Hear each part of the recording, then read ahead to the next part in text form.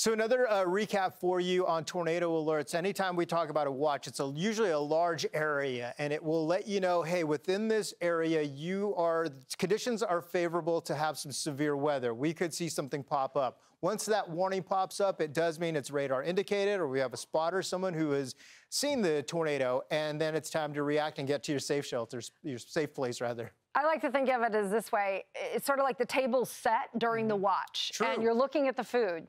But when you start to eat, that's the warning. So when you start to embrace what's happening, that is the warning is underway. So for tornado safety, you want to make sure you go to a basement or interior room, lowest point in your home. Crouch down and cover yourself. You have no other options. You just get as low as possible. Put something over you to protect yourself. Wearing shoes and a helmet, a good idea, especially as part of your safety plan.